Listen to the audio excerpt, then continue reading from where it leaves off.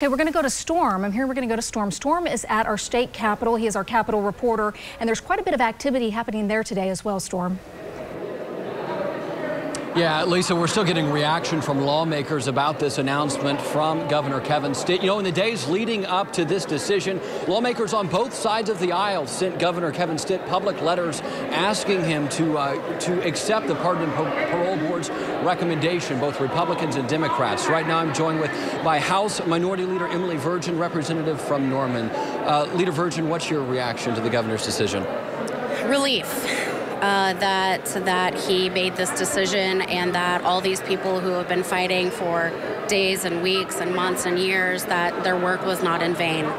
So just an overwhelming sense of relief. Obviously, this wasn't always clear that this was going to be the governor's decision. The House of Representatives laid out staff today at noon. There's extra security here at the Capitol today. Tell me what that was like heading into today with this beefed up security presence, that sort of thing here at the Capitol. Yeah, it was quite a roller coaster because, as you can imagine, those of us who were hoping that the governor would make this decision were reading into everything that we could, everything we heard. And so it was seeing that decision to close today at noon was a little upsetting.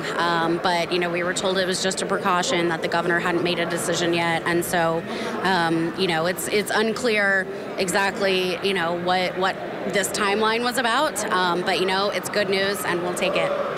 All right, Lisa, also a Republican representative, Kevin McDougal's been very outspoken on the Julius Jones case and other cases of death row inmate Richard Glossip as well. We hope to be talking with him just in a little while. For now, we're at the Oklahoma State Capitol. Storme Jones, Oklahoma's own News 9.